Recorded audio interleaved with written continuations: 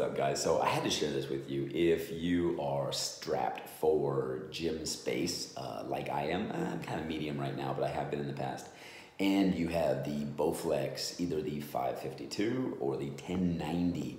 I had these things on the ground for the longest time, and I felt that the Bowflex stands themselves were just way too expensive. I think like $150. Like, it's a stand, man. So I tried to find the cheapest option I could that still looked good.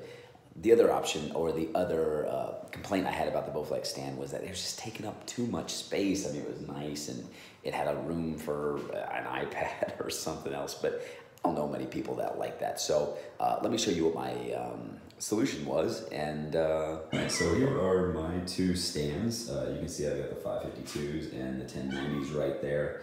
I will give you the brand, ATIVAFIT. Sorry, my kitten is just going insane. But what I really like about these stands is they're so compact. Check that out. I mean, they're going almost against the wall right there. Not to mention they're just clean. They're really simple. I think they were like between $70 and $100 if you get it used or not. But what's really nice is at the bottom of each one of the Bowflex stands, let me see if I can show you this. If you pull out the little rubber feet, there is a hole for which you can drill or use the included screws with the stands and put it and fit it right into your Bowflex spaces. Now, I use the included screws. I'll kind of come over to here too. You can see in the back there, it's these, I don't know, it's kind of weird nut screws.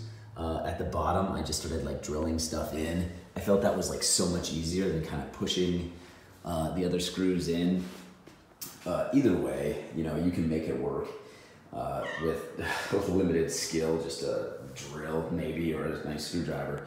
But what I like about these two is they're slightly angled. You can tell that there, which is really nice for picking these things up. I would say I'm about, I don't know, 5'8", kind of come to my quad knee right there. But anyways, just really like these things. I thought they were really sleek, really minimalistic, especially for my gym. We're lucky enough to have a little cable cross, but the whole gym is only about 10 by 10. So anyways, I really wanted to like this. I love the solution. Right when I found it, I had to buy it, and I just really wanted to share it with you guys. So if you have any questions for me, very simple setup, let me know. Hopefully this helps you if you've got a few extra bucks to spend, want to save a little bit of space, and like this idea too.